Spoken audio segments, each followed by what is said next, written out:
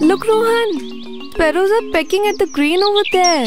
Yes, Lata. This park is echoing with the chirps of different birds. Look over there. 2 parrots are perched on that tree. They are bright green in color with attractive red beaks. Come, let's look for more birds in the garden.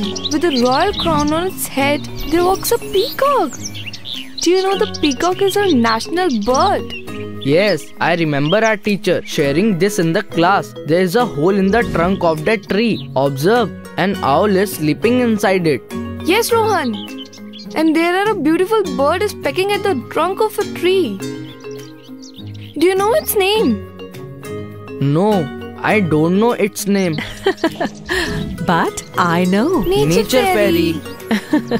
Yes, children, I'm your nature fairy. And that bird is called a woodpecker. Dear fairy, please tell us more about these birds. Sure, I will. First, tell me the names of some birds you see around you. Crow, pigeon, sparrow, parrot, eagle, peacock, vulture. Very good. Children, birds are of many types. Some birds, like an eagle, fly really high in the sky.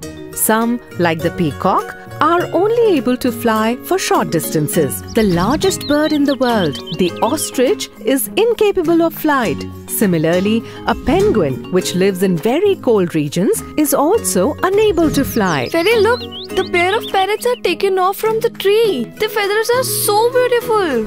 Yes, these feathers lend beauty to the birds.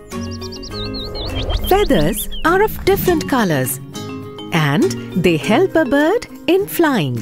They also help a bird stay warm. Time to time, birds shed their feathers and new ones grow in their place. If you ever find some fallen feathers, pick them up and paste them in your notebook.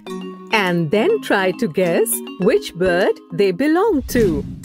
Fairy, why are the beaks of different birds shaped differently? Wow, well observed, Rohan. The beaks of different birds are shaped according to their eating habits.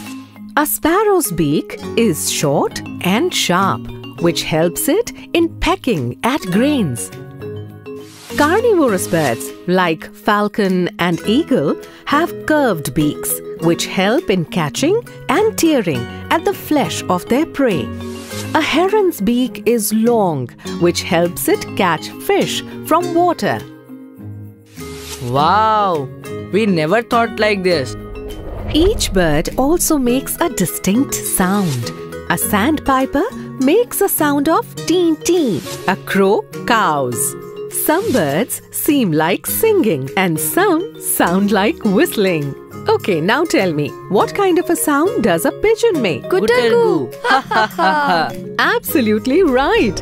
And parrot is a bird which can talk in human voice. That is why some people keep it as a pet. Yes, my grandmother had a parrot. It was called Mittu and it repeated everything that my grandmother said. She never kept Mittu in a cage. She believed that dear creatures of the open sky should not be caged. Very well said, Lata. Thanks for sharing this wonderful thought. There are several more interesting facets of birds. But let's close our lesson for today. Now quickly tell me, what all did we learn today?